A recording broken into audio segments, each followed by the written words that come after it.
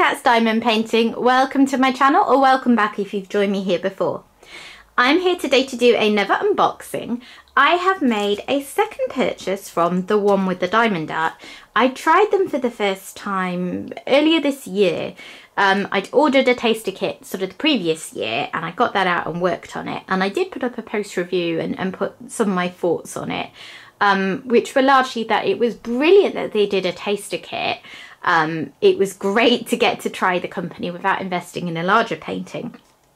But unfortunately I had ordered at the wrong time, because I'd ordered when they had their older style drills and they then upgraded them, so I didn't really get to try that. So I wanted to try them again anyway, but I wanted to try a round painting just because the first one that I'd done was squares. So even though they've changed their squares, I thought it would be good to try a round.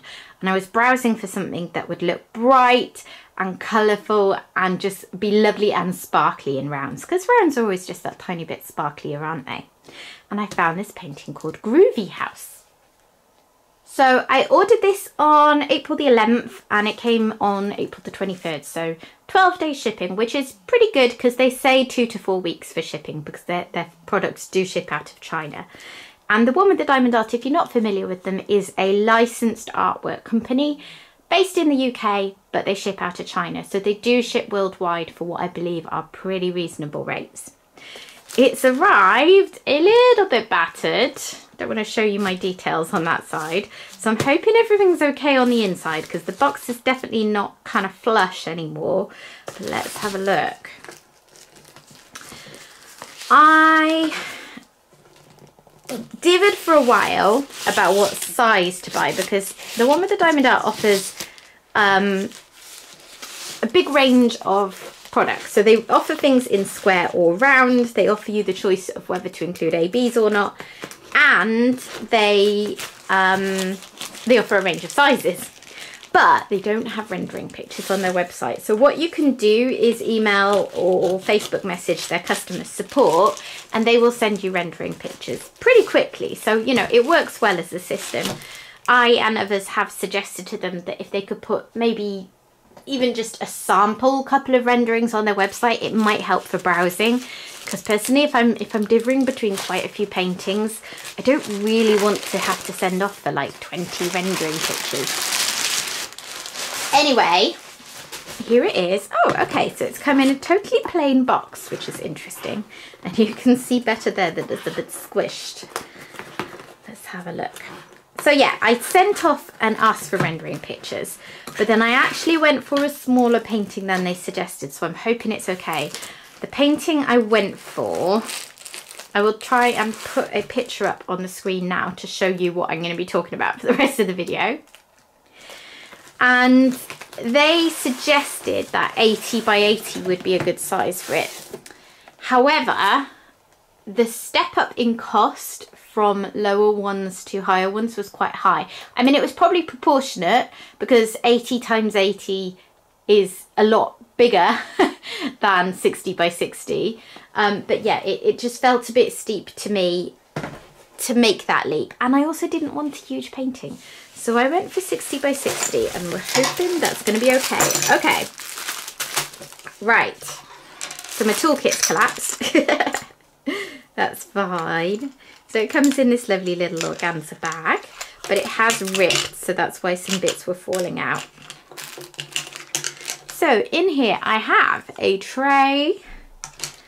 I've got 3 different multi-placers.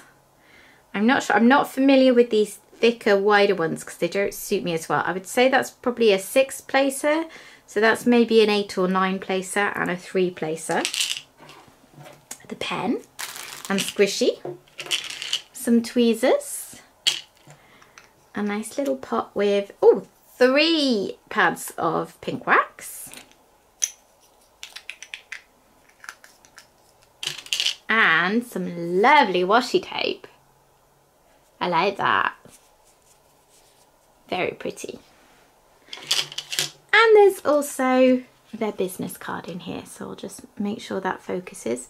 So thanks from Meg and Kathy, the one with the diamond art, our community. So they have a Facebook group, which I'm a member of, and a Facebook page. So those are great resources if you want to check them out. There we are. Let me put that away.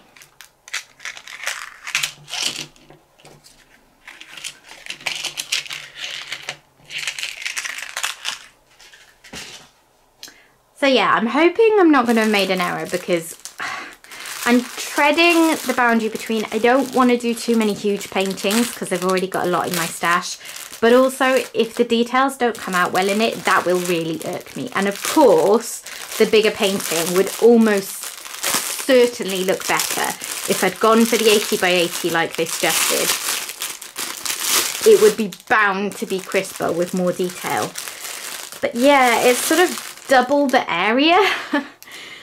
So double the painting area, so it cost about double, and I didn't want to go to that much. Okay. I'm being very disorganized. I've got all my drills all messed up here. Ooh, AB. I'll have a look at those in a minute. So, another little look at the picture. It's so bright and colourful. It's just rainbows. It makes me happy.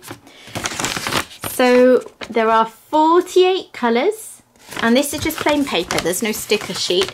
So what I will probably do when I work on this is run this through my photocopier printer type thing and use that to get the labels off. That's not a problem.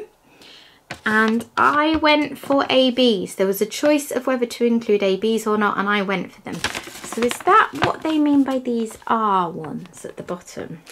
Yes, because that's an AB and it's 798R. But 798R looks to be blue. That, you would think, would be one of the others. Okay, let me find my ABs and work out what's going on there. Right, I've searched through all my colours and found the 4 ABs, and I've been sent one that's wrong. So on here, I should have DMC 445, which is this one, DMC 550, which is this one, DMC 907, which is this one, but this one that's labelled 798, as you can tell from the key, should be a blue one. Gems Flow says that it should be a Delft blue. So yeah, I'm just going to have to pop them a message about that. No problem, mistakes happen. And then these are all my other colours. Let's have a look at some.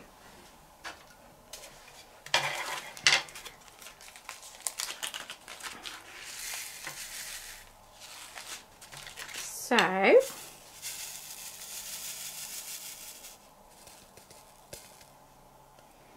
okay. So these look to be acrylic round drills. So when they said that they'd upgraded their drills to resin, I guess that just referred to square. A lot of places do that, to be honest. It's not a big issue because acrylic drills don't matter so much in rounds, whereas the flaws that they have can really make a big difference with squares. I could be wrong.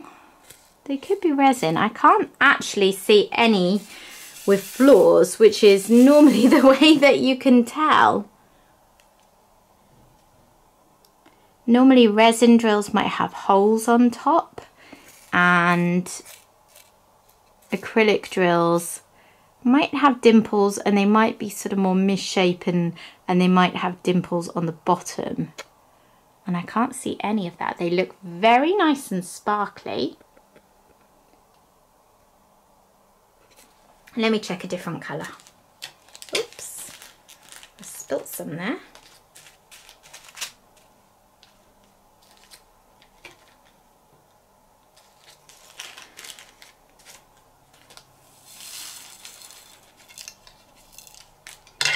But whatever they are, like I say, it doesn't necessarily matter that much for round drills, and they do look really uniform and really sparkly.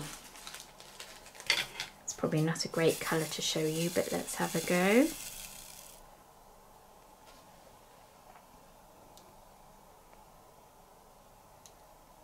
Okay. And again, no flaws really at all. And there's a few that are ever so slightly misshapen, not as round. These look like excellent quality round drills. I think those are going to be really nice to work with. Let's have a look at one of my ABs.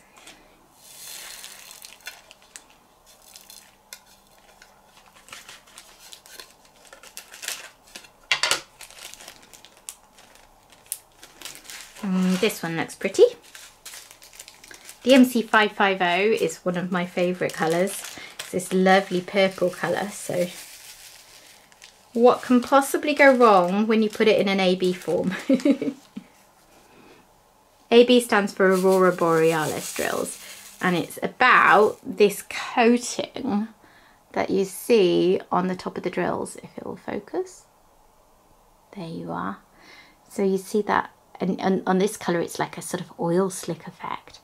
Really nice generous AB coating. It's definitely going to stand out and make a difference in the painting. Really nice. I like them a lot. Okay, let me get these all tidied away and then I can look at the canvas. Right, I've wrapped all those back up as best I can. And now I'm going to look at the canvas. So the one with the diamond art uses a very soft, I think it's like a soft lint canvas, I think is the right way to describe it. And it's poured glue, so I'm going to roll it back on itself to flatten it out.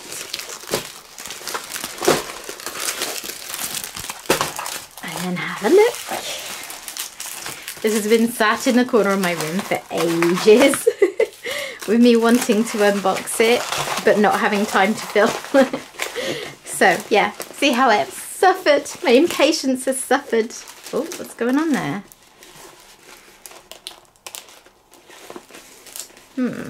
Okay. There's a random bit of plastic that got me a bit worried there.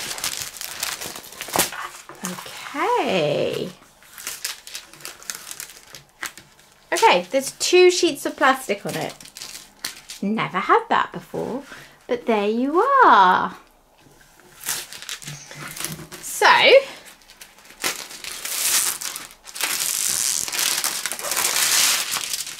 just flatten that out a tiny bit more.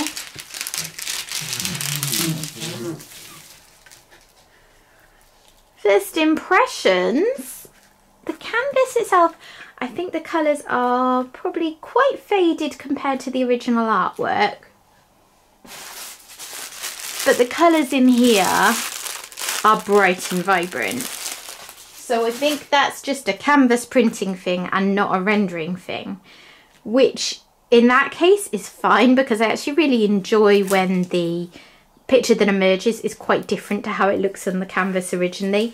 It really adds the dimension to it for me because I'm seeing it kind of come to life more. Oh, there's a bit of a crease there that I want to iron out as well.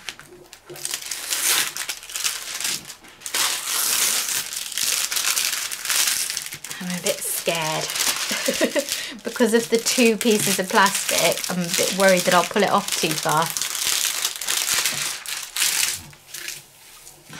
There we are, that's better. So yeah, it looks a lot more muted in colour right now than I think it will do when it's done. Like these oranges look faded, for instance, but I've seen the bright DMC codes for orange amongst all those drills that I've looked at. My first impressions are, I don't think this is going to be too small. I mean, I am terrible at judging this kind of thing. So I don't mean this in any way snarkily, but I was surprised when they said 80 by 80 might be the best. Just because I was looking at it and thinking it was a relatively simple design. There are a fair few bits of shading around the house and these trees. And the sort of gradation of shading in the archways and stuff. All of that would absolutely have been a lot smoother in a bigger size. But I don't think it's going to be too small. I mean, I hope not. But I'm glad because like 60 by 60 is still a good size painting, isn't it? I didn't want to have to do bigger than that, to be honest. Particularly trying out a company's style for the first time, you know, it's my first round drill painting from them. So it's just nice to not embark on too huge a project. But yeah, it looks really pretty. So the printing is very nice and clear. Let me zoom in and show you.